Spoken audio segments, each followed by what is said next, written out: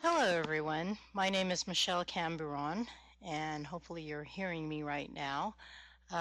As was noted in the note box or the chat box, Buddy Showalter will not be presenting today. I will be presenting. He was delayed in his flight and could not make it back in time for this webinar. So hopefully I will suffice to present this presentation on the National Design Specifications for Wood Construction. As I mentioned, my name is Michelle Camburon. A little bit about my background. I'm a licensed structural engineer in California, and I am the Senior Director of Education for the American Wood Council. And so I'll go ahead and proceed with the presentation. Hopefully all of you have been able to download the notes for the presentation, and I was able to review it this morning. And this presentation is copyrighted by the American Wood Council. If you'd like to use any portion of the presentation, please feel free to contact us.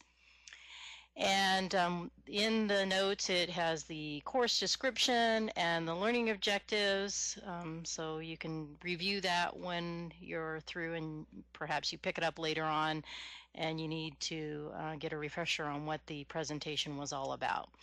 But an overall outline of the webinar will be, we'll look at an overview of the webinar, we'll look at the design process that's assumed, and then we'll go through chapter by chapter through the National Design Specifications and provide you with some background on the National Design Specifications, as well as the significant changes that have occurred from the 2012 NDS to the 2015.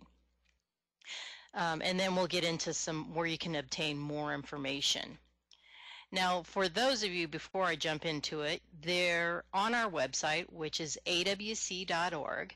You're able to download a free electronic version of our publications. More recently, the 2015 NDS, the wind and seismic provisions, and the only thing is it's a read-only, but it's a PDF, and it does not include the commentary. But certainly it has the rest of the publication. Now, just a little bit of history about the American Wood Council, and some of you may know us as our previous name, which is the American Forest and Paper Association. And the publication, the National Design Specification, was originally published by the USDA Forest Products Lab in 1944. So we have a long history of developing this specification for designing with wood. And throughout the years, we've obviously included different information related to new information on wood construction and development of the standards for designing with wood. The previous standard to the 2015 was the 2012 NDS, and that was referenced in the 2012 IBC. Currently, under the 2015 IBC, we now reference the NDS 2015, which is shown here.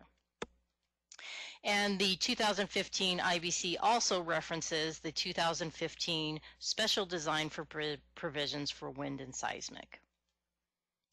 So the one thing I always like to point out also is American Wood Council is an ANSI accredited standards developer. And that means we go through a rigorous process on developing the standards through our Wood Design Standards Committee. On that Wood Design Standards Committee, there's various stakeholders throughout the industry that participate on the committee with practitioners, professionals, wood industry, et cetera, anybody that may have a stakeholder in this whole process or development of the standard. So it's not just the wood industry developing this. And I mentioned that it isn't a very rigorous process. If there were any questions related to any of the changes, they all have to be answered. All the questions have to be answered, and they all have to be approved by the committee in order to move forward through it. So just to brief overview of the major changes that have occurred within National Design Specification. It has to do with the cross-laminated timber, which is a relatively new product in the industry. Although it's been used throughout Europe for over 10-15 years, it's relatively new to North America, and you may have heard about it, but we'll talk more about it later when we get to Chapter 10. Those are the major changes, and some more inclusion of wood products related to connections, fire design, et cetera, et cetera. But the major change is related to cross-laminated timber.